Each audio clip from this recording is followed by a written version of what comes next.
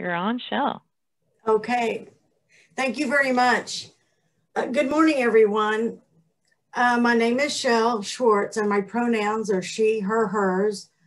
My co-panelist today is Heidi Lurch, and we both work with SAFE's Disability Services, as Michelle said, in Austin, Texas. So SAFE is a dual domestic violence sexual assault center, and our day-to-day work is focused on child abuse, sexual assault, domestic violence, sex trafficking, and providing education and outreach to our community. We know that violence is often intergenerational, and so one of the things that we're striving to do is break those cycles through parenting assistance and education, and then through program like ours, Disability Services, and then SAFE's Expect Respect and Deaf Share, we are providing parenting assistance and healthy relationships and abuse prevention education in the community. In the Disability Services program, we're working with communities that, number one, are at increased risk for abuse, and then two, community members with disabilities that historically have not gained access to domestic violence, sexual assault services, and the supports that historically community members have been able to access in victim service agencies. And so I'm going to go ahead and jump in and get started. And for some reason, I'm not advancing. My slide is not advancing. Just a sec. If you click on the screen, it will help you just kind of. Okay.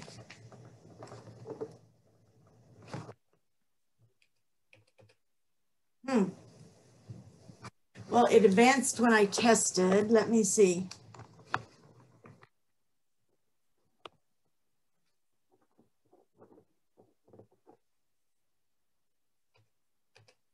Heidi, do you want to see if you can advance? So Michelle, I can advance from your, because you're displaying the slides, but if you click on the screen with your mouse, sometimes that just helps your computer like orient back to the presentation, and then you might be able to advance if you click with your mouse first on the screen and then try advancing the slides. I'm sorry, I didn't hear that. I was just saying, if you click with your mouse on the screen and then try advancing the slides from there. Okay. Oh, there you go. You got it. Right. Yeah. Sometimes it just, yes, yeah. I have about a 5-minute shutdown. Okay. So the presentation that Heidi and I are bringing to you today is based on information that we've drawn from Beyond Labels, which is a guide on working with abuse with survivors who have mental health disabilities. And so just a little bit of a history about why we have this manual. I know a significant number of people who are diagnosed with serious mental illness or substance abuse and addiction also report a history of sexual assault, domestic violence, and other traumatic events. So many of these survivors are moving from one public mental health system and substance abuse recovery system to another without ever really finding help for the violence and what I believe to be, in many cases, the underlying experience of violence.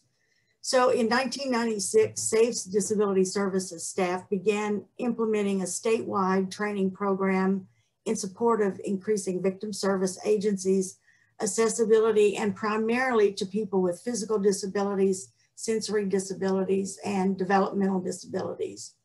And invariably, we would get to the end of a training and everyone, at least someone, would raise a hand or state, you know, this is all very well and good, but what about working with survivors who drink or who use drugs or who have mental illness or we believe have mental illness? So after a couple of years of this, we began looking at the literature. We began reaching out to other crisis centers, mental health providers, co-workers across SAFE programs, mental health peer support specialists, abuse survivors themselves, and then people from around the country that we learned were already working at the intersections of violence, mental health, and substance abuse. And what we found is that most of the time, the experiences of violence were attributed to the mental illness as the underlying issue. And so we began to gather information and have compiled it in the manual. And what we're hoping to do today is bring some of this information to you in a way that could support your work with all survivors who are asking for your services, and that we can affirm the work that you're already doing. So I'm gonna turn the mic over to Heidi, and she's going to introduce herself and then outline our learning objectives for this morning and get us started.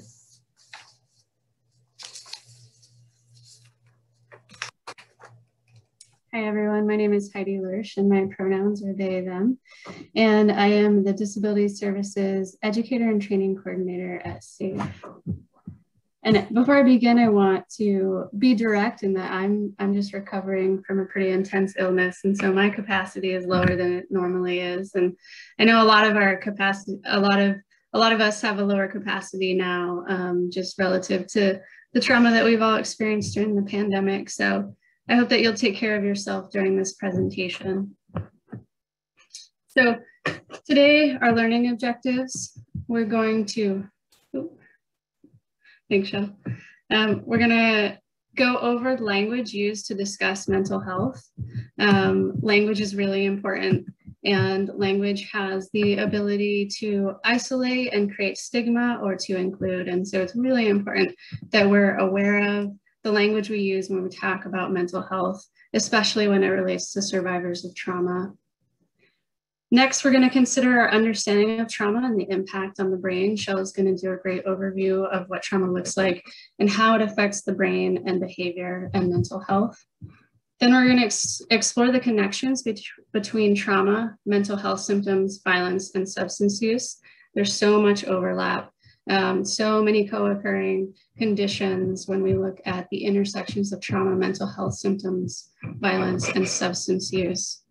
And finally, we're going to look at how you can enhance accessibility and support services to survivors with mental health symptoms and substance use in your workplaces.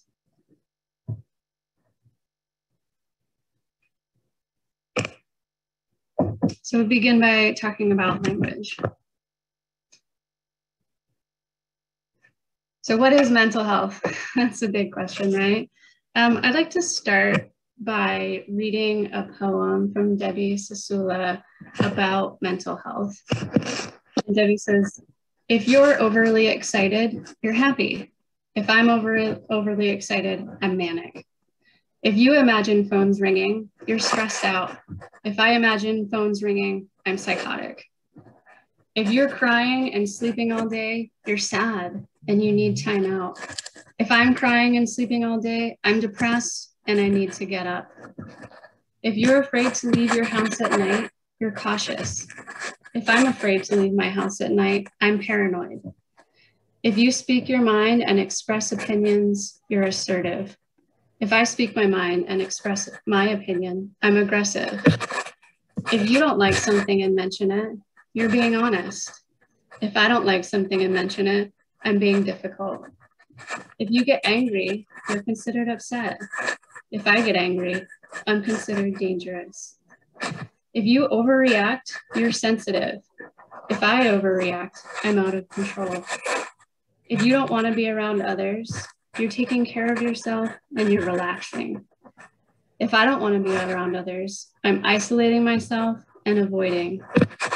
If you talk to strangers, you're being friendly. If I talk to strangers, I'm being inappropriate. For all of the above, you're not told to take a pill or hospitalize, but I am. And I really like this poem because it shifts the perspective from us being on the outside observing behavior and feeling like we're the experts on someone's mental health or what they need. It shifts that perspective to that person as the expert on their own mental health and their own needs. And we're going to talk a lot today about how survivors are experts not only in their experiences of trauma and their support needs, but they are experts on their own mental health. And we need to center that in our interactions with survivors who have mental health symptoms. And so if we take that perspective of recognizing that the survivor is the expert in their own mental health, then this definition of mental health fits well, where it says mental health and well-being includes a person's own feelings that they, will you go back to the previous slide? Will you go back? All righty. Oh, can you keep going back? Go back. One more? Yeah, go back to one more. There you go, okay. Perfect. Okay, so this definition of mental health really centers a person's own feelings about their mental health. And it says that mental health and well-being includes a person's feeling that they are coping, that they are fairly in control of their lives, and that they can manage challenges and responsibilities. This definition does not include an outsider perspective saying, oh, well, your mental health is suffering, your mental health is not good. You know, I could see from your behavior that you need help. This is really centering that person's feeling of their own mental health. Okay, Shad, next slide, please. Thanks. So some other considerations when we're thinking about mental health are, is a person being productive in their activities? Do they have fulfilling relationships with other people? And do they have the ability to adapt to change and to cope? Next slide, Shell. Thanks. So what is mental illness? And before we talk about the specifics of mental illness as categorized in diagnostic context, I want to start by recognizing that the word mental illness has all kinds of negative connotations. And it's very tied to a strict medical perspective. When we think of illness, we likely think sick, wrong, and bad. And there's so much stigma there. And while there may be necessary reasons to use medical terms, such as diagnostic criteria that can be helpful in understanding someone's potential needs, we need to be really careful not to apply that stigma that we unconsciously associate with the word illness to the people that we are serving. A diagnosis of mental illness does not mean that someone cannot have good, stable mental health, or that their life is always impacted by their mental health symptoms. Mental disorders are health concerns that refer to changes in thinking, mood, or behavior and are associated with distress and or impaired functioning. Mental disorders are diagnosed by a licensed or credentialed mental health and or medical professional, including medical doctors, psychiatrists, psychologists, and clinical social workers. And the criteria for diagnosis can be found in the DSM-5. And so, Heidi? Yeah. You're the only person who's unmuted, and there's a lot of background shuffling or something around maybe where your microphone is, and it's making a lot of feedback. Oh no. Okay, thanks for letting me know. So I don't know if there's something on it or something's moving. That's okay. Very strange. That is really weird.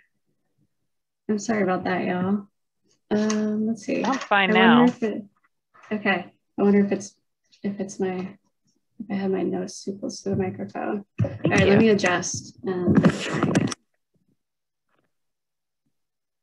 Okay. It's fine now. Are we good? Okay. All right.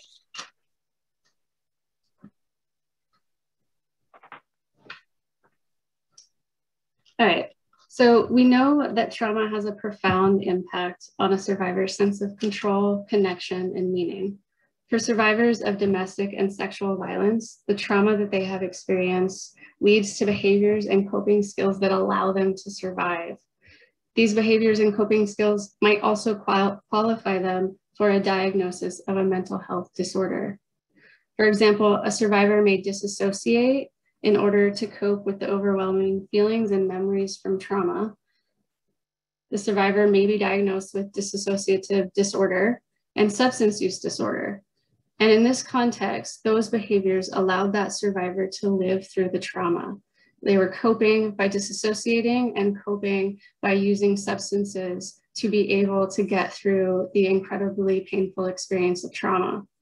And so shifting our lens from seeing mental health disorder symptoms as dysfunctional to seeing them as adaptive qualities that allowed a person to survive brings us to a more strengths-based perspective when we're interacting with survivors with mental health symptoms.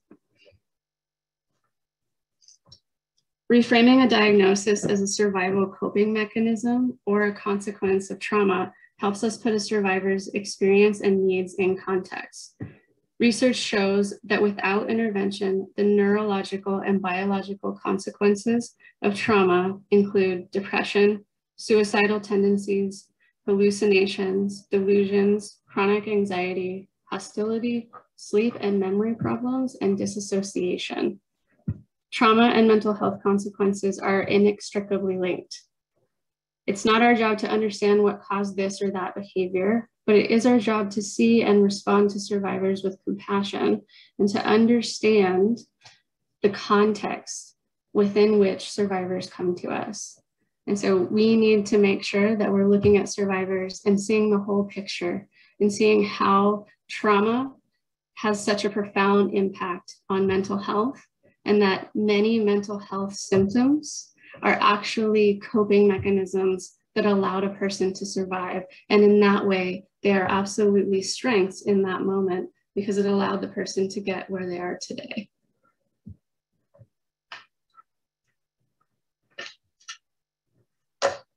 Next slide, please, Shel. So recovering from trauma means, for many survivors, it means abandoning what have been essential coping mechanisms. It also means taking enormous risks. Recovery is risky. If you have to abandon the coping mechanisms that allowed you to survive, there's so much risk there. It feels risky to leave behind these behaviors and coping skills. Trusting treatment providers is risky. Being vulnerable with family and friends is risky. Survivors show extreme bravery when they engage with systems to recover from violence, and we need to honor that bravery, the bravery that it takes to heal, the bravery that it takes to unlearn those coping mechanisms that allowed them to survive. And one of the ways that we can honor this bravery is by being receptive and by being prepared to support survivors through expected mental health challenges. And part of that preparation means that you are doing your research, that you're learning, that you're part of this webinar. So that's a great step. Another great step would be to access our Beyond Labels manual. It's such an invaluable resource and tool to your work with survivors, because we know that survivors of violence are so likely to have mental health disorders and to exhibit mental health symptoms. Next slide, please, Shel. So we're going to take a quick look at statistics. And when we look at statistics, we know that mental health related disabilities are the most common disability in the United States. Nearly 1 in 5 adults in the United States live with a mental health disorder.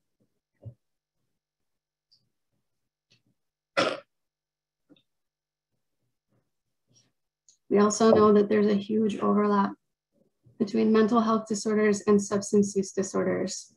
Among the 42.1 million adults in the US that reported mental illness, almost 20% reported that they also have substance use disorder.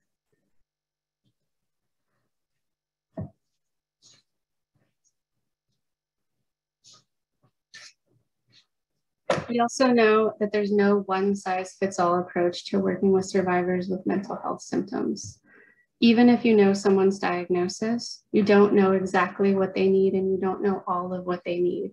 So again, going back to the survivor as the expert, not only on their experience of trauma, but the expert on their own mental health disorder and the expert on their own mental health needs. It's so important to always center the survivor as the expert.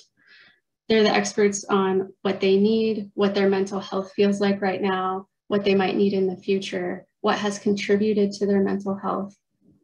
We're not the experts, but we are there to support the experts in getting what they need to heal and recover from trauma.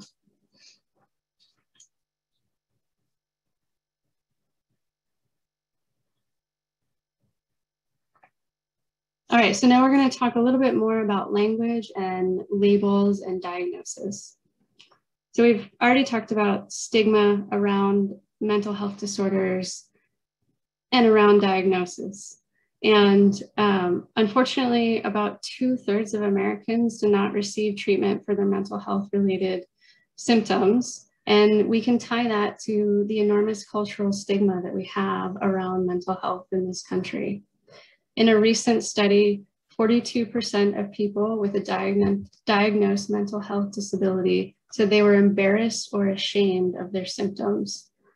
For survivors of sexual violence, there's already a significant cultural shame, and compounding that with cultural shame around mental health disorders can just be an enormous weight on survivors who are trying to heal from trauma. In another survey conducted by the Substance Abuse and Mental Health Services Administration, many people reported that they would rather tell their employer that they committed a crime and served time in jail than admit to having been in a psychiatric hospital.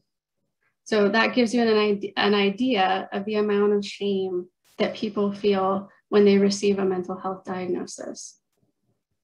One way that you can help remove the shame and the stigma for survivors with mental health disorders is to make sure that you're using language that is respectful and compassionate when you talk about mental health. When it comes to a diagnosis, you need to be aware that the individual might not identify with that diagnosis. And so you referring to that diagnosis or talking about that diagnosis often can actually break trust and make that individual feel like you're not seeing them and you are not respecting how they identify.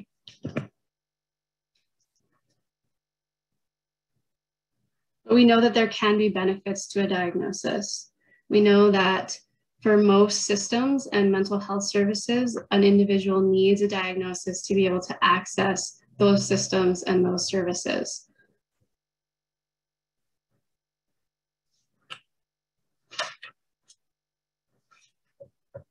So we can provide the survivor with guidance around what benefits come with a diagnosis, but also being compassionate about the fact that that diagnosis may come with an enormous amount of stigma and may also not reflect how that survivor sees themselves.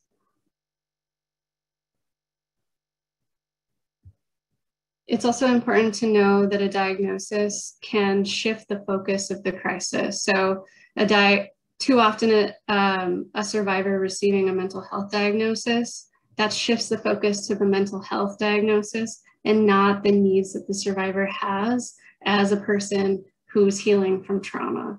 Those needs will remain regardless of the diagnosis. We also know that a diagnosis can follow a survivor for years. And that shame and stigma can follow that survivor also. So we need to be really aware of that and really thoughtful about where we're putting that diagnosis, making sure we're getting consent from the survivor to talk about the diagnosis if it's necessary, to put the diagnosis on documentation and follow the survivor's lead in that aspect.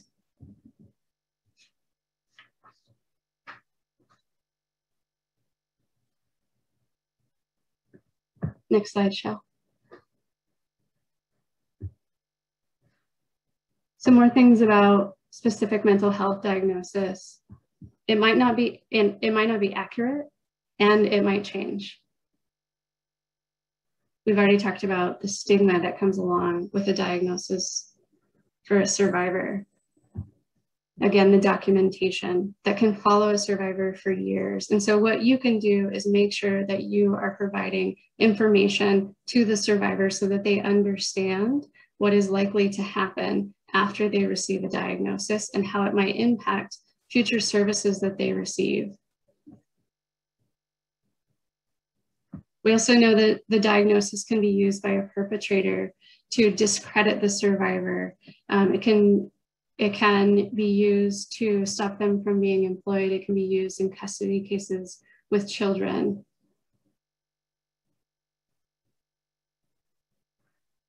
And we need to be really careful that we're not using a diagnosis to filter everything that we see about the survivor through. So once the survivor receives a mental health disorder diagnosis, we need to make sure that we're not applying that diagnosis to all of their behavior. And because that will stop us from seeing the needs that that survivor has as someone who has experienced trauma. They need to heal from the trauma, and that's separate from the mental health diagnosis. It's important that we're not pathologizing all of a survivor's behaviors as related to the mental health diagnosis. Many of their behaviors might be a response from the trauma, or they have an unmet healing need that they're trying to resolve.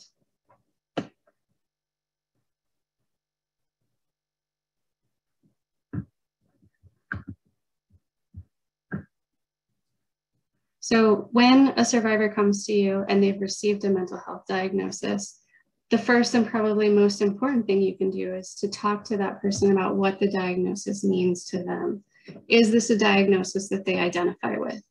If it's not a diagnosis that they identify with, then you want to make sure that as much as possible, you're not using that diagnosis to describe them or their behavior, because it is not something that they identify with.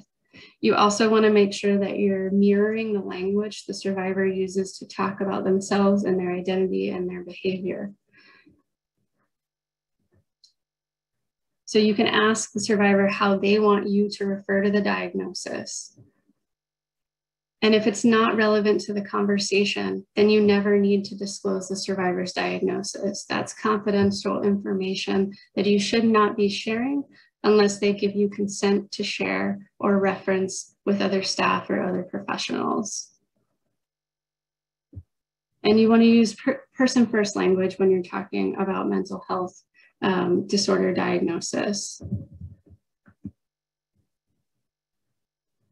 Oh, and I see Michelle put in the chat, which is how we would mirror language around their assault or their abuser. Yeah. So you want to use person-first language, and that's where you're putting the person before the diagnosis, unless the survivor directs you to use some other form of language. So you would, instead of saying the mentally ill, instead of saying, you know, the psychotic, which those are words that you would never use, you would say a person with a mental health diagnosis, or you would say a person with, and then their specific diagnosis. And that way you're putting the person before the diagnosis. And you always want to be cautious with reclaimed terms. So the terms that I was just referring to, those are terms that historically have been used in negative ways to describe people with mental health disorder diagnoses. And sometimes individuals reclaim those terms as a way of taking their power back, and you're going to respect their right to do that, but you would never use those terms to describe survivors.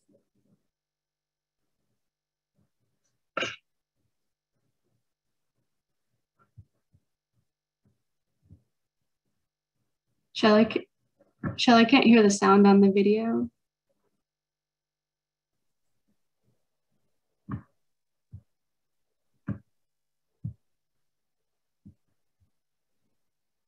I'm wondering if maybe that's just me. Hi, I didn't know you have videos. So because there's some permissions we have to change.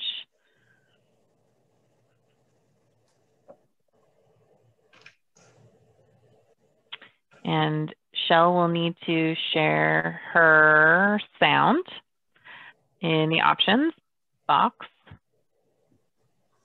So I need to share what? Your sound. Okay. So I've unmuted myself. What else? So Shell, actually, I'm thinking that the audio on this video is just music. Yes. So I think it would be fine to show the video, just the video without the audio. I think we can run it without the music. I agree. Okay. Okay. Okay. Do you have any other videos though? We might need to. Okay, great. No.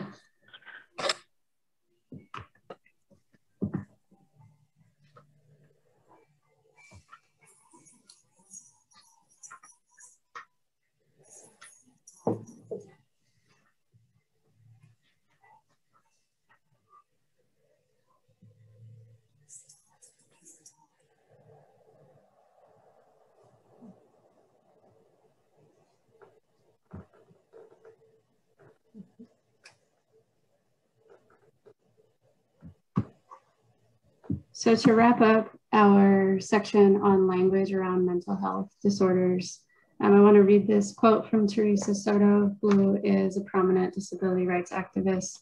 And she says, "Your words are one of the tools at your disposal to make justice." And I would expand upon that and say your words are one of the tools at your disposal to support healing. So the language that you use is really important, and you have the ability to include people and make people feel heard and seen and validated. You also have the ability to exclude people and create stigma and shame around their mental health disorders or their mental health diagnosis. So it's really important that we're aware of our language, not only when we're in front of survivors, but when we are talking about survivors or talking about anyone with mental health disorders, especially in our workplaces with other staff. So at one point I was working for a crisis center, and there was a survivor in the shelter who had a mental health disorder, and that survivor had some mental health symptoms that were pretty extreme.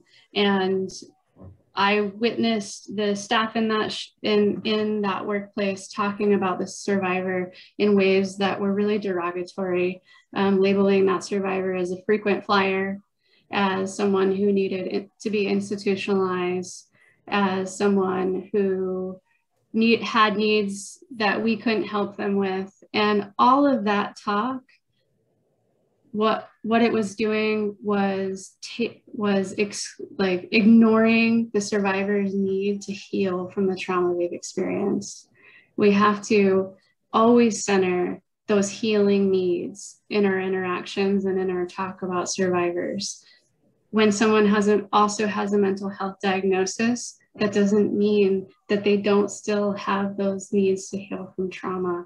And when we talk about people with mental health disorders in derogatory ways, we forget that they are survivors of trauma first, and that is why they have come to us.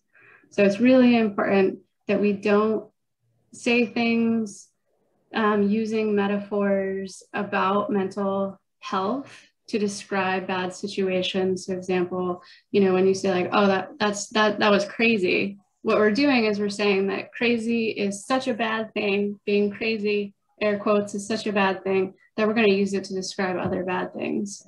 When we say that somebody is a nut job, when we say that something was insane, what we're saying is that thing is so bad, it's like someone with a mental health disorder. And I know that kind of language is really common in our culture and our society, but it does affect our mindset. So as much as possible, we have to be aware of language, and we've got to be aware of our own mindset around mental health so that we can come to our work and center the healing needs of survivors, regardless of diagnosis.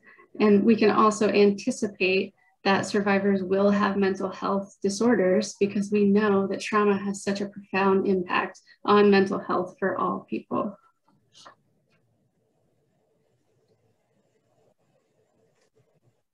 All right, and I'm going to pass it to Shell for the next section.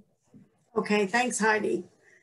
So as Heidi has said, there's not really a crystal clear picture of what mental health disabilities are and what causes them. Some people believe that the mental health, mental illness issues are more related to primarily biological causality. Others believe it's a learned response to traumatic events. And then still others believe that there's kind of a very complex interplay of many factors. And so for the rest of our time with you today, Heidi and I will focus on some of these dynamics, some of the connections between traumatic events and mental health. And then on Friday, when we do the second half of this training, we'll focus on the interplay of violence, trauma, and substance use and abuse. So what is trauma? You know, trauma is what happens to a person when their mind and their body experience danger, a situation where life is threatened or there's a threat to the physical integrity of their own or someone else's body. Now, physical integrity is defined as the person's right to decide what happens to their own bodies or a person's right to self-determination. A traumatic event could be witnessing or experiencing sexual assault, domestic violence, care provider abuse, living through a disaster, or being witness to a random violence. And I can't help but think about trauma when I look at the past 18 months of our lives and when I turn on the TV at night.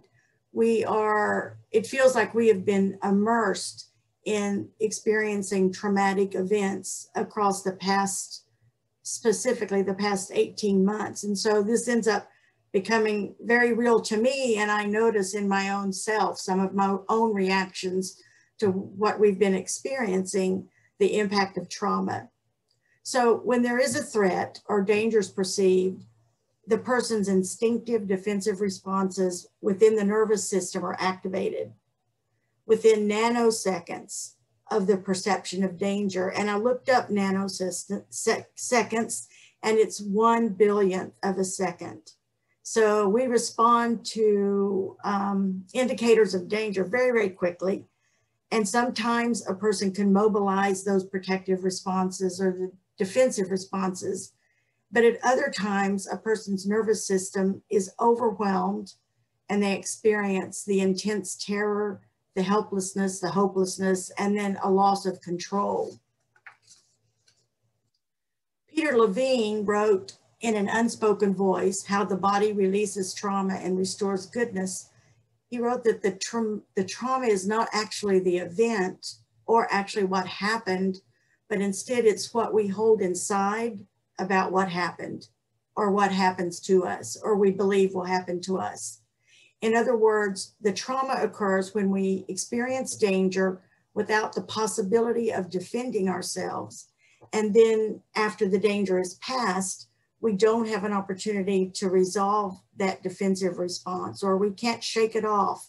We can't release the traumatic stress, or our nervous system cannot settle down. When that happens, we can experience a physical and emotional shutdown and a sense of helplessness in the face of danger. So traumatic experiences will, in summary, make us feel helpless, threatens our boundaries or our usual coping strategies. They just don't work. And it overwhelms our capacity to have a sense of control over ourselves and our immediate environment. It impacts our ability to maintain connections with other people and then to make meaning of the experiences. A traumatic event could be natural disasters, it could be war, combatants and civilians, could be related to terrorism, sexual assault, childhood abuse, witnessing a crime, being imprisoned, car accidents, or acquiring a disability.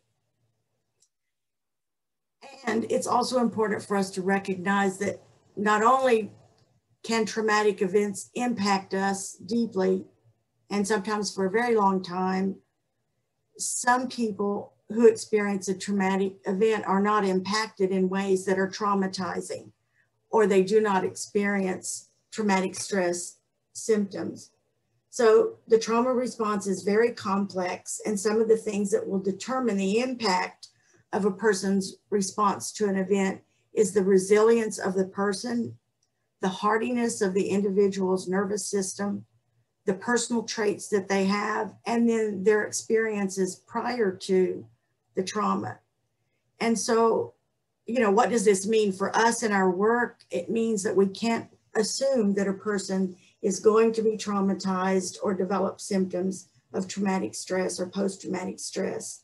So it's really important that when we're working with our survivors, that we invite the survivor of trauma to tell us how the experience impacted them, how big it was to them, rather than assuming. So trauma, I'm going to talk next about trauma in the brain. If we're stuck in a past survival mode, it makes it really difficult for us to feel safe and to focus in the present time. Situations or events that would typically just be irritating or intrusive, or maybe just a challenge to deal with, can result in overwhelming feelings of threat and dread. And this disruption in the nervous system can create a lot of symptoms that go back to some of the things that Heidi was talking about. It can create hyperarousal, dissociation, self-blame, hopelessness, helplessness, depression, hallucinations, delusion, and other impacts. So I want to talk for just a little bit about the fight, flight, or freeze response to trauma. Although what I'm going to talk about is extremely simplified because the body's interaction with trauma is very complicated, but it's been very helpful to me to understand, by having some understanding of trauma and the neurobiology of trauma, how it is that some interventions we find to be very useful or helpful, and why some of our interventions are actually harmful or re-traumatizing to survivors of family violence and sexual assault.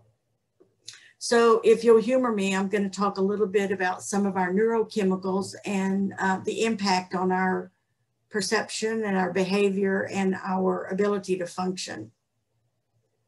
So when a person first perceives danger, our most immediate response is to look for help and protection from other people. We're social beings.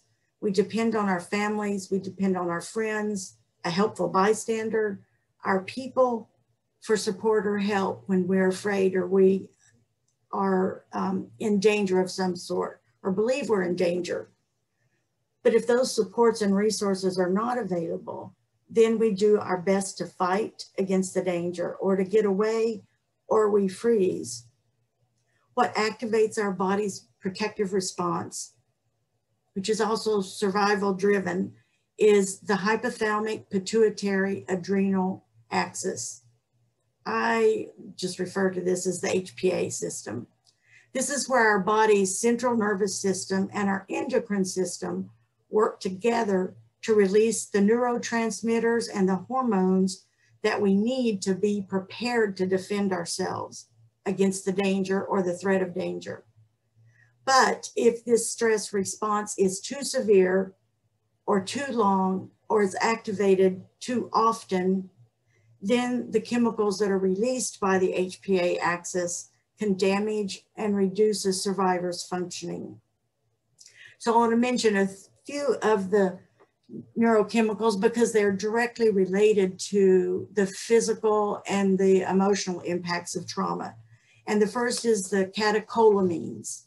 I won't try to spell that, but these are neurotransmitters like epinephrine, norepinephrine, and if they are overused, they can become chronically elevated.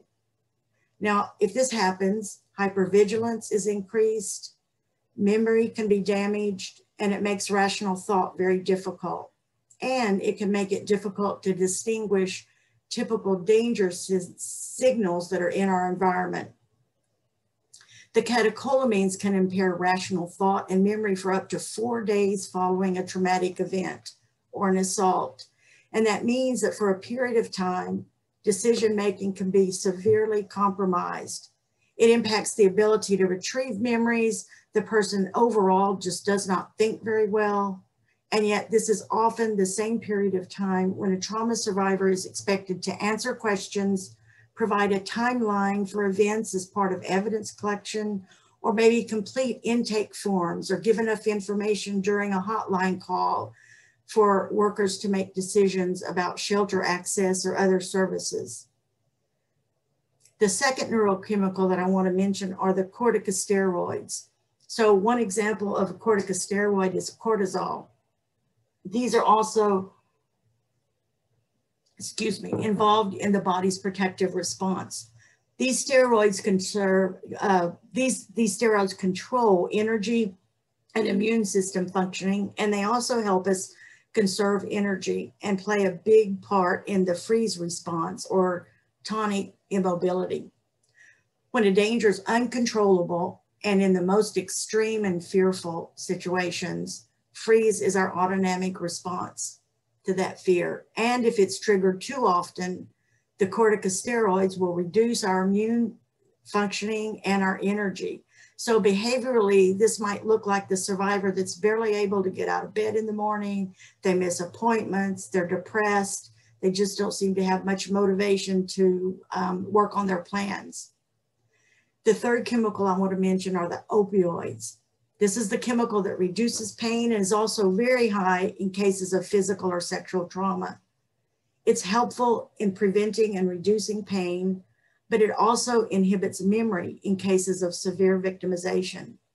So what may not be helpful during the investigation is that these chemicals can cause a very flat affect or very expressionless affect and expression. So it's important to know this because the impact of a sexual assault or an act of violence or long-term sexual abuse can't be judged by a person's emotional reactivity. It's reasonable for us to expect that many trauma survivors are not going to show much expression or much emotion following traumatic events. And then oxytocin. This is a hormone that's released during the human stress response. Oxytocin is very helpful in promoting good feelings. It's considered the love chemical. It plays a big role in the neuroanatomy of intimacy and bonding between a mother and a child. But what's not helpful is that this can impair memory and it can create bonding between a survivor and the person that's responsible for their trauma or the violence. So some of the other neurotransmitters that are involved in traumatic stress and danger reactions include serotonin. When this is overused, it can lead to depression and problems with self-regulation or anger control. Dopamine, when this is overused, it can decrease alertness and motivation. And then I'll mention one other chemical, which is GABA or gamma aminobutyric acid. This is the neurochemical that provides a break to our neurotransmitters. It calms, it regulates sedative actions in the brain, and it's critical for us to be able to relax. When we understand its role in chronic stress, it makes a lot of sense, makes a whole lot more sense to me how trauma survivors can find it so difficult to experience just a calm, relaxed, hanging out kind of a space. So what can this stress response look like behaviorally or practically speaking? What can fight or flight look like? It can look like oppositional, defiant behavior. It can look like engaging in power struggles, aggressive behavior, angry, explosive outbursts, hyperactivity, obsessive compulsive behavior, restlessness, being overly talkative, leaving, running away, dissociation. These are some of the behaviors that sometimes are clinically referred to as explosive. The person has difficulty self-regulating, they're acting out, they're attention seeking, they're manipulative, they're manic, they're dramatic or drama queens or kings, they are paranoid, or other labels that can be really damaging and mischaracterizes what that survivor's experience can be. And then freeze, what can freeze look like? Look like daydreaming, having difficulty paying attention, being really disorganized, not completing assignments, headaches, stomach aches, low energy, flat affect, isolating, withdrawing, having too few or no friends, being extremely sensitive to noise, and then alcohol and drug use and abuse. What's interesting to me in my study of freeze, I learned that freeze is thought to be the most fearful threat, the response to the most fearful threats. And at the same time, it seems to be the most hopeful. A survivor freezes in the hope that they will survive to be able to fight on another day. So when the safety needs are not met, people are most likely to be willing to tolerate additional harm. They're more likely to be involved in harmful acts because they're familiar. They're more likely to use substances to alleviate pain, and they're more likely to seek out acceptance from other people, even if it's at their own expense. Okay, so I need to take a break. We're going to switch and talk a little bit about trauma, mental health, and violence in particular, but let me take a sip of water. Okay, so as Heidi and I were preparing, and I've been thinking through what I wanted to share, I kept noticing the really strong relationship in this information, or the co-relationship between past violence, the subsequent trauma, the impact of that trauma on mental health, and then the ways that mental health impact their risks for future violence and for additional trauma.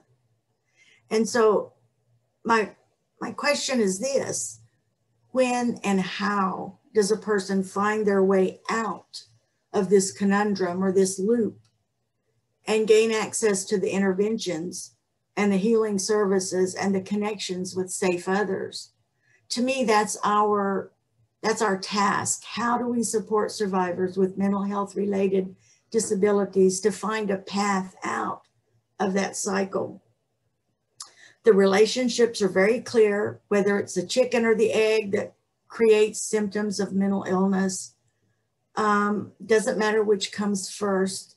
People can still end up being, I would say, maybe trapped in that cycle. And I see part of our mission is to find ways to help a person step out of that and begin to move forward and with their healing and with their recovery from trauma. So numerous studies have documented the ways in which unaddressed childhood trauma does impact our adult lives. One of the most notable bodies of research was summarized in the Adverse Childhood Experiences Study, the ACE study. These findings actually are landmark and are critically important no matter what our professions are, no matter what our involvement is with children and adults in our different professions. What we have through this study is irrefutable evidence of the impact throughout adulthood of what happens in childhood.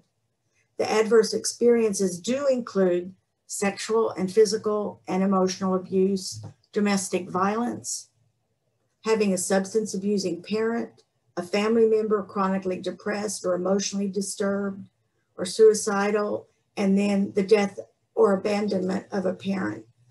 And I think, when I think about this, these are places where we can strive to provide interventions, because these are also some of the experiences that contribute to that intergenerational trauma, intergenerational violence that we see, that we experience, that we would like to see broken. We'd like to see those chains broken. So the effects of trauma on mental health, they can lead to hallucinations, delusions, depression, suicidal tendencies, chronic anxiety, hostility, flashbacks, sleep problems, impaired memory, and dissociation.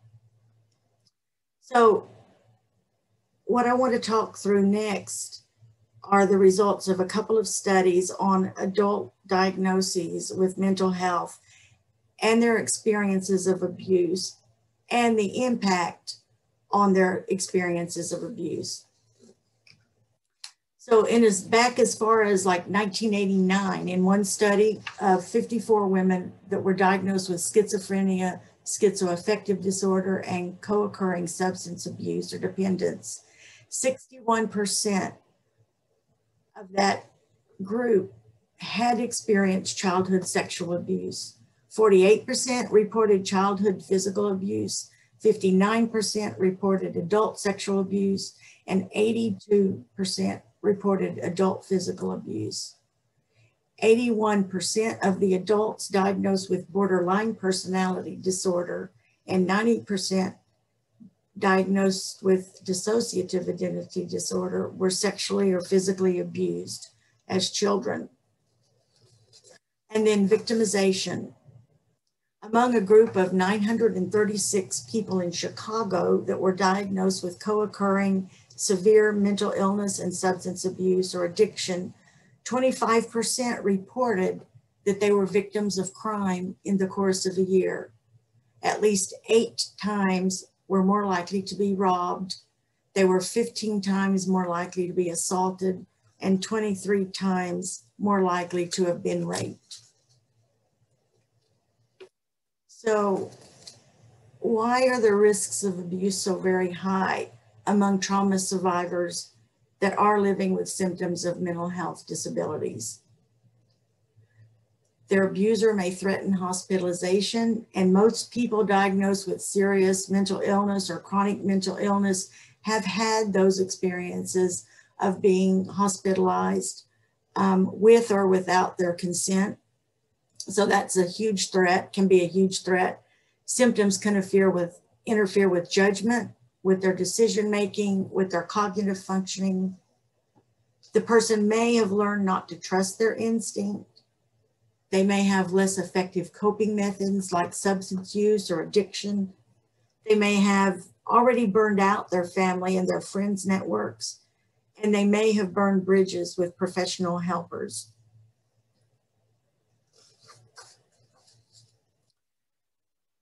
So some of the increases in risk for victimization are also, or getting justice for their victimization, is that they're very unlikely to be viewed as by professional helpers as credible. Their perpetrators do perceive that they're easier targets with their social isolation and segregation, routine boundary violations, societal stigma, and then over medication that can be used as a coping control device. And so what are some of the barriers very quickly at getting the supports that they need? I don't know about where you are, but in our community, our public mental health systems are underfunded. We lack available and affordable health insurance coverage for mental health services. People are often choosing to pay for food, housing, childcare, and other necessities of life rather than being able to purchase insurance. There's varying availability of treatments based on where a person lives, especially in the more rural areas of Texas. There's very few treatment options available. And then lack of training on addressing core issues of trauma that's associated with violence. And then restrictions on medications and the relative lack of long-term therapeutic services. Unless, in our city, unless you have independent means or a lot of resources, it's very, very difficult to find a therapist that will work with you long-term if you have serious impacts of lifetime of trauma. So this is also a huge barrier for survivors getting the supports that they need. Erin Goodison, who is our Senior Director of Housing at SAFE, shared with me one time that she would predict that any one time, at least 50% of our residents are experiencing or struggling with issues that are related to their mental health or to substance use. But then she followed that up by saying, so we're only going to deepen the stigma when we don't choose to deal and work with the survivor because they have other issues like mental health related symptoms or substance abuse in their lives. So with that quote and that thought in mind, we're going to transition, and Heidi's going to talk with us about some of the trauma-informed supports for survivors who do report or who are struggling with mental health and substance use issues. So Heidi, I'm going to turn this back over to you and check in with time. We have about 20, 25 minutes. All right, thanks, Sean. All right, y'all. So now we're going to move to looking at how you can make your supports and services more trauma informed, especially for survivors with mental health disorders.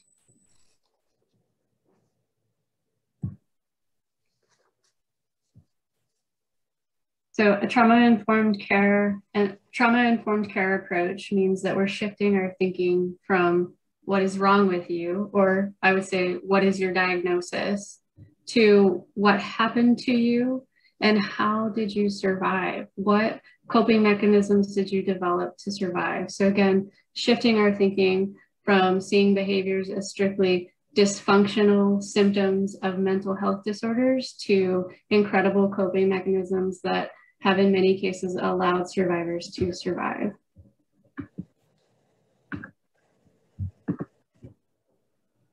So I'm going to review the trauma-informed values because this is really the foundation of making sure that you're providing trauma-informed care. So we always start with safety, making sure that you are creating a safe place physically and emotionally for the survivor. So that means that making sure that you're using language that validates the survivor, that is in line with how they see themselves, their experience, and their diagnosis if they have one.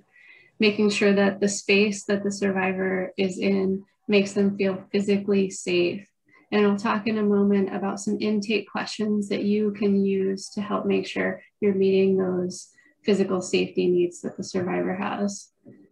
The next value is trustworthiness. Can I believe in you to tell me the truth and be honest? So you need to make sure that you are presenting information to the survivor that is accurate, and you're talking with the survivor about what is likely to happen. You're being direct, honest, and clear with the survivor about expectations, about boundaries, and about what the healing process is likely to look for them. If they're going to interact with other systems, then you're helping prepare them for that. Those things are going to build trust, as well as, again, using that language that validates their identity and their experience and their diagnosis, if they have a diagnosis, and how they relate to that diagnosis. The next value is choice. So you want to make sure that you're providing real, authentic choices and returning the power to the survivor.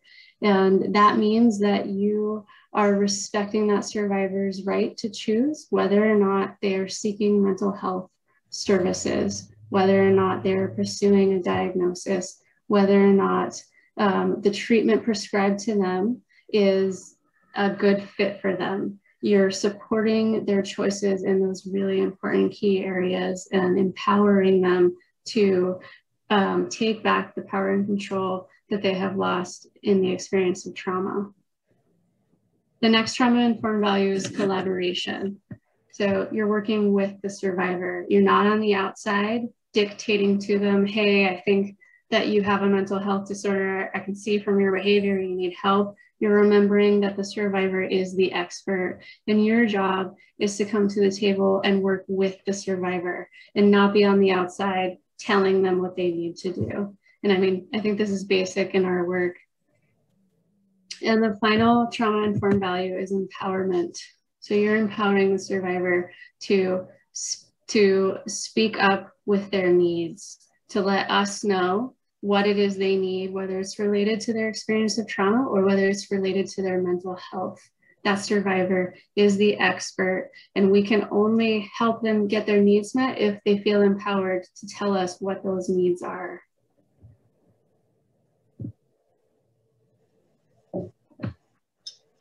Next slide, Shell. Thanks. So some really key reminders, some trauma-informed reminders when you're providing services for survivors with mental health disorders. So again, it's so important to not see behavior as strictly a dysfunctional symptom of a mental health disorder, but to reframe that behavior as a coping response. And that behavior was quite possibly at one point a strength that allowed the survivor to get to where they are today. And when we reframe how we look at behavior, that helps us improve our interactions with survivors with mental health disorders.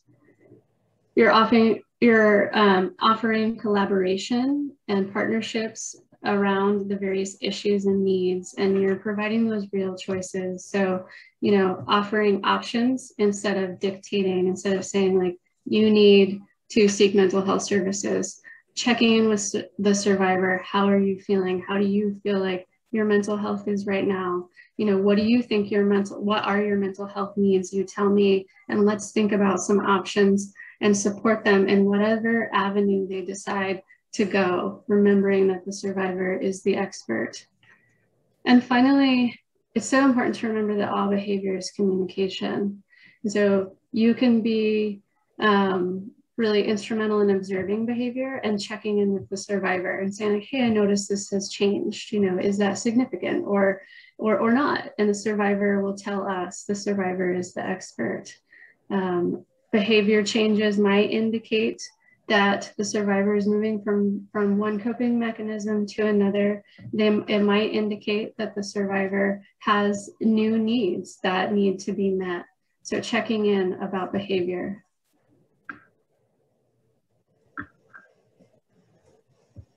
Accommodation. So I'm not going to get into the weeds about accommodations right now. If you have specific questions about accommodations, please reach out to us through email on those. But just keeping an eye on time. When you come to this work, you should come with the mindset that you are going to do whatever it takes to help the survivor get their needs met and to heal from trauma. Often that means asking the survivor about how you can accommodate them. And that can be something really simple, like, would you like the lights dim? You know, do you learn best when there are picture supports involved? You know, checking for understanding. Or it could be a more formal accommodation where you're making sure that the survivor has a translator, that the materials provided are in plain language and accessible to the survivor.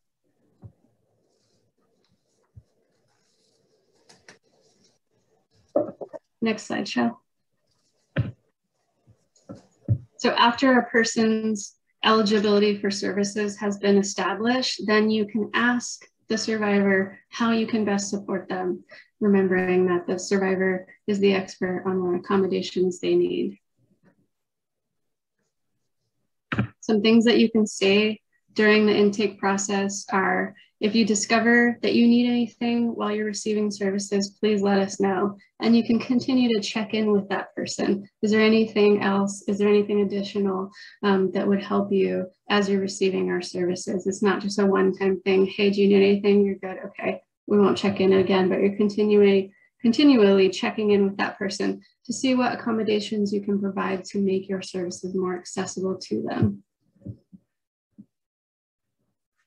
You can also say, do you know of any needs you have that we can help you with while you're here? And then you can give some examples. For many survivors who are possibly still in a trauma mindset, can be really helpful if you provide examples, and then they can choose an option from those examples that helps them get their needs met instead of asking them a really open-ended question. Some examples of those options are, you can say, I can provide you with information on how the building's laid out so that you know where the exits are, so that you know where the restrooms are, so that you know where you are in relation to everyone else. Have you attended a support or advocacy group in the past? Is that something that you're interested in? How did that go when if you did attend a support or advocacy group? You can talk with the survivor about whether or not they have medication, where to store that medication, whether or not they have a physician to refill that medication, whether or not that medication is helpful to them. And then you can do some advanced planning with the survivor. So you can create a psychiatric advance directive that gives you and other staff instructions that the survivor has laid out on what to do if at some point they do not have the capacity to receive treatment. This can be really helpful, and you can put what to do with medications in there, who to contact, and it can help the survivor have a sense of control if for some reason they're not able to make choices in the moment. So we So I think that probably everyone knows that mental health disorders are absolutely covered under the ADA, ADD, that's me, the Americans with Disabilities Act. And the only thing I'm going to say about that now is just that, you know, it's your job to make sure that your services are accessible. Not only is it the law, but you should come to this work with that mindset that you're going to do what it takes to make your services accessible to all the survivors who come seeking healing. So looking at the intake, making your intake more trauma informed, some things that questions that you might want to add at some point in the intake process. Asking the survivor if they have experienced barriers to services in the past. This can help you understand, one, if a survivor has fears or hesitations about seeking additional services, and it can help you support the survivor in making sure that those barriers do not impact their current services. And checking in about specific fears around using your services can help you support the survivor through any anxiety they may have around receiving your services. And just validating and acknowledging that fear and anxiety can really help a survivor be more comfortable as they receive services. You can ask the survivor how they have coped, what coping mechanisms have helped in the past. That can be helpful as you're providing services. You can refer back to that.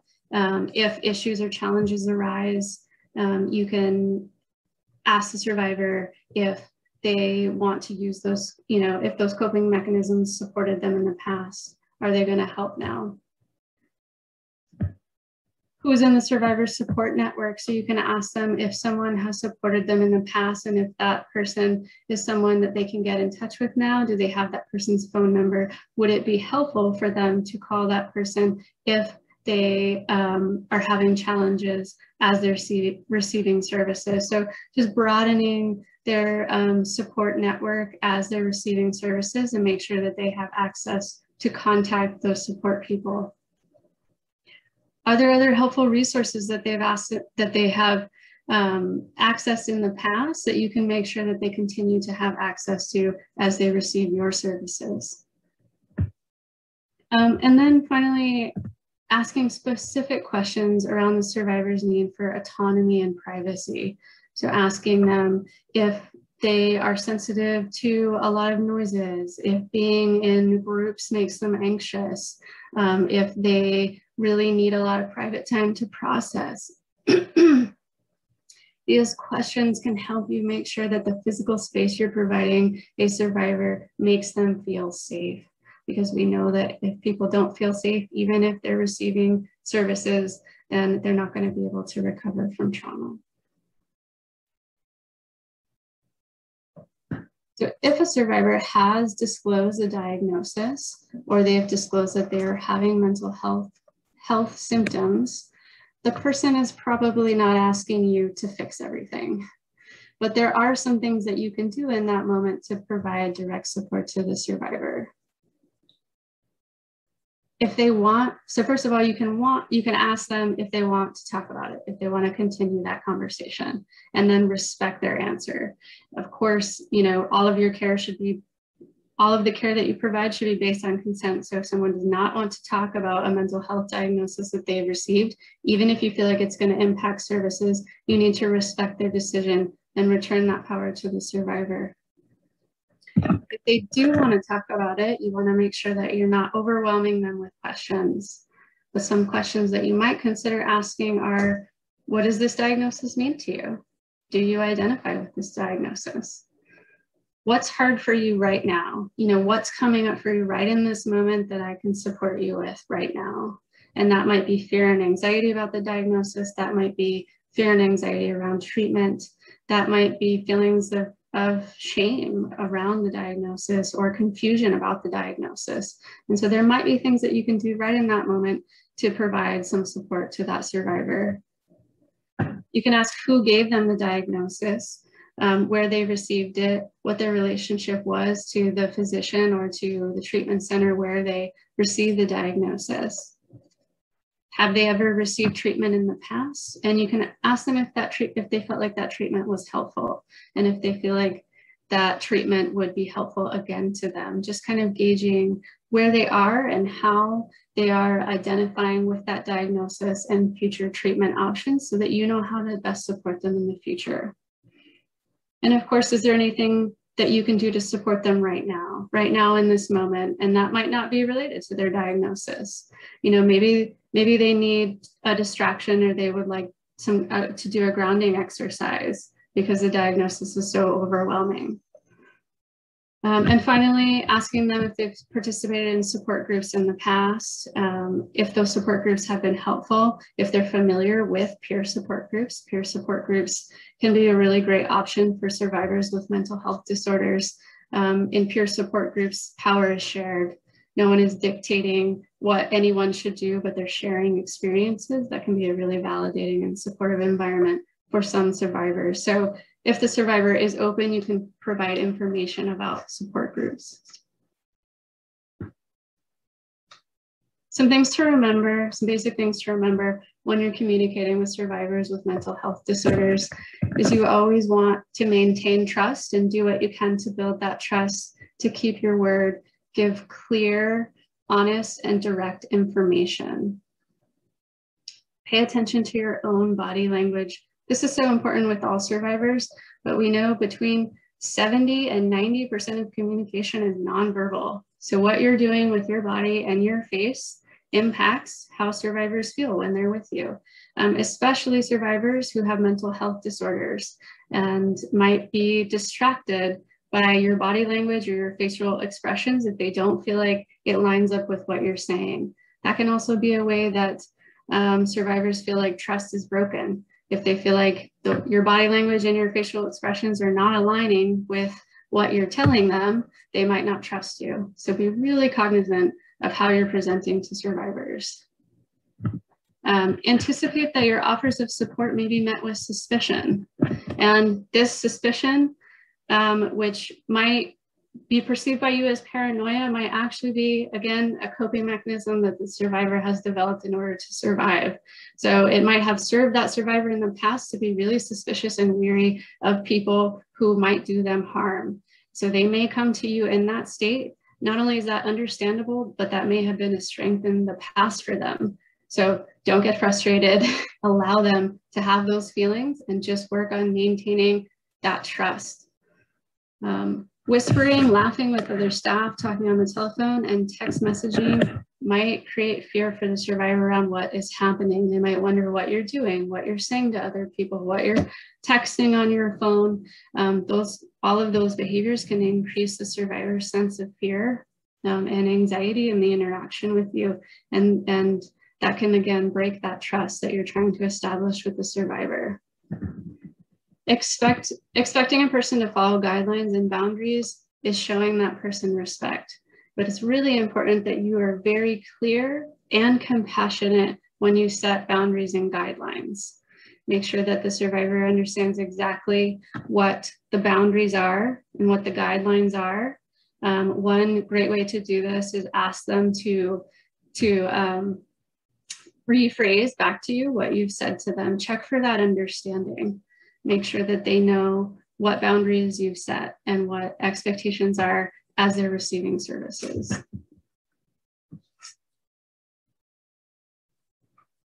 Some other things to keep in mind: be mindful of room arrangement. Again, it's so important that survivors feel safe physically. So for many survivors and for some survivors with mental health disorders, they might feel safer sitting next to an exit, sitting closer to a door, making sure that there are not obstacles or chairs or tables in the way of their access to that exit, so that if they get overwhelmed, they know that they have a way to leave the situation. A lack of response is not necessarily disrespect. So someone might not respond to you for so many reasons, including trauma responses, including experiencing mental health systems, dissociating in the moment. So again, allow that person to kind of process what you're saying in the as the best they can, and not expecting that everything you say to them, they're gonna immediately latch on to and be so excited about because they're still recovering from trauma. If the victim seems agitated or is talking nonstop, some things that you can do are gently interrupt with a simple question. You can ask, hey, would you like a glass of water? Can I get you some water? Do you want to take a break? That can be a way to gently redirect the conversation. You can shift to a safer topic. Even just asking, hey, is there something that I can do to support you right now in this moment? You know, would you like to do a grounding exercise? Again, simple questions that can help that person sort of refocus on the conversation. And then always allowing the person to take as much time as they need, offering them a quiet space. You know, hey, if while we're talking, you want to take a break, here's where you can do it. Here's when you can have some quiet downtime and we can revisit this conversation when you're ready.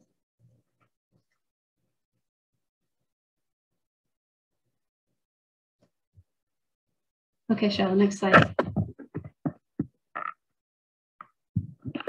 Some additional neurobiological interventions that can be helpful for survivors with mental health disorders include introducing the person to new environments and new experiences in a supported and safe way. So that might mean supporting them as they are entering a new support group, or supporting them in engaging in a community activity that's new for them. Those new safe experiences are going to help them regain a sense of control over their lives and over their choices. Provide opportunity for real sharing of control. So always remembering that the survivor is the expert in their experience and in their needs. So always working with them, always deferring to where they're at with something, how they're feeling, how they feel about their mental health, how they feel about the next steps in their recovery. Comfort and orienting to present with animals and pets. So this can be really healing for many survivors. And you can look at your policy in your agency around having support animals, around having pets in general. You can also support a survivor in interactions with animals outside of the agency in the community, whether that's at a local animal shelter or a horse therapy center. Prevent sensory overload. So just making sure that you're always aware of the physical space that the survivor is in and what might trigger sensory overload for them. That might be intense sights, sounds, or bodily sensations. So you can ask that person, you know, hey, where do you feel most comfortable with bright lights or with dim lights? And that's going to help you understand that person's reaction in different physical situations. You know, do you feel most comfortable when you're alone and it's quiet, or when there's a lot happening? Those can help inform your support of that person throughout their healing. And again, you know, just developing that trust and continuing to build that trust with the survivor, being really clear and direct and honest with the survivor at every point in their recovery process, whether you're talking with them about the experience of trauma that they've had, or whether you're talking about with them about their mental health. Creative expression can be a really amazing neurobiological intervention. That could be dancing, music, drawing, yoga, but remembering that you can provide options to survivors. It's not your place to dictate what you think would help the survivor, but to, again, refer to them as the expert and say, hey, here's some options. You know, what sounds like a good fit to you, or maybe none of these do, and then looking at other interventions. Physical exercise for some people can be a really great neurobiological intervention, but never dictating that, always recognizing the survivor as the expert. As well as relaxation, mindfulness, and grounding exercises. For some people, those are really healing. For other people, those are not meaningful. And so, you know, you always want to check in with the survivor instead of saying, I'd love to do a grounding exercise with you right now. Okay, let's go ahead and do it. You need to ask them first, hey, would it be helpful if we did a grounding exercise? Is there something else that would be helpful right now in this moment? Supporting the survivor and being aware of their sleep, their diet, and their hydration can be helpful in just helping them, regulate and understand what's going on with their body. Dictating that they have to get 7 to 8 hours of sleep is not helpful, but helping them develop a sense of awareness so that they can have more, bigger sense of control over that regulation and those functions. And then the same with meditation and yoga, helpful for some survivors. Some survivors that would not be meaningful to them. So as much as you can get to know the survivor and again, centering them as the expert in all of your interactions and in all of the supports that you're offering them. So we've got some resources here. Mental Health America, the National Alliance on Mental Illness, National Institute of Mental Health and Disability Rights, Texas. So the last one is specific to Texas, of course, but they still might be able to provide some guidance as far as the rights of survivors with mental health disorders. Disability Rights Washington, excellent. All right, y'all, so part 2 is coming up and we're gonna focus on substance use in part 2 and the overlap of trauma, mental health disorders, and substance use in the next part of the webinar. Which will be May 21st.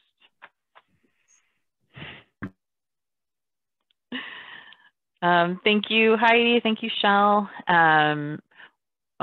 We will see you all back here. The login and everything is the same. If you registered for this, you are automatically registered for the second half, which is going to focus more on chemical dependency. And that will be Friday, the 21st, same time, 10 to 11:30. Thank you so much. And if you have any questions that didn't get answered today, you can bring them also on Friday, or you can email me, Michelle at WCSAP.org, and I'll make sure that they get them, or you can use their contact information right there on your screen.